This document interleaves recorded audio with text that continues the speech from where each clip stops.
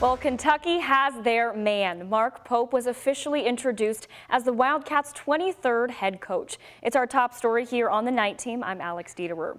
Rupp Arena was jam-packed today with fans ready to meet the newest leader of Big Blue Nation. WHAS 11's Kent Spencer and senior photojournalist Alyssa Newton were there for the introduction and show us the excitement he brought to the arena. At first, Mark Pope's announcement of becoming Kentucky's new head basketball coach didn't have much sizzle. But after a few days of it settling in, it's clear this Pope brings new hope to the Cats program. And this day wasn't a coaching announcement, it was a homecoming.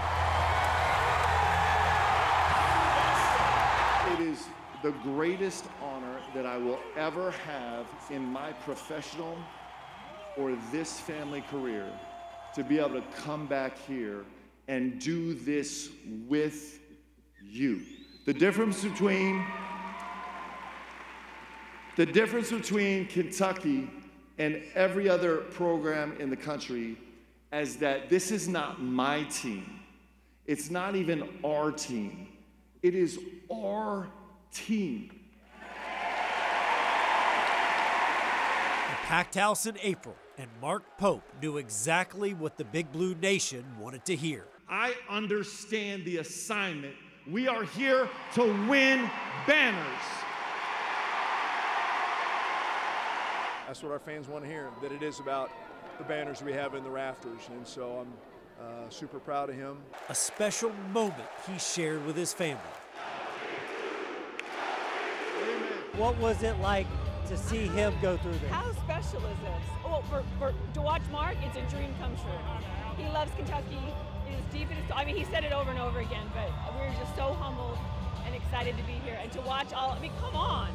Our job as coaches is we get to be shepherds.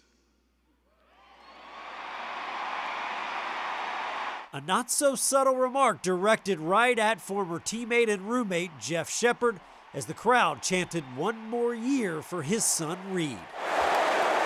No surprise at all that the fans are still pulling for him and loving on him, and so it was pretty cool. I owe Pope one though. He got me good on that one. He may not have been the Cats' first choice. There was someone I knew very well that had conversations and over courses of years that said, hey, if it ever, okay, well, let's talk about that, and it didn't work, okay, and he knew that. But he may be the perfect fit for this program. Man, it's unreal. It's like a surreal moment. We won a championship. It felt like that again. I felt like I was winning, and it was because I know he understands, like you said, the assignment. He's going to get talent in here. He's going to have talent he's never had before. He didn't have at Utah Valley State or BYU. He's going to have that here. Pressure's on. He said it himself, but man, am I excited about it. C-A-T-S, Cats, Cats, Cats! Kent Spencer, WHAS 11 News.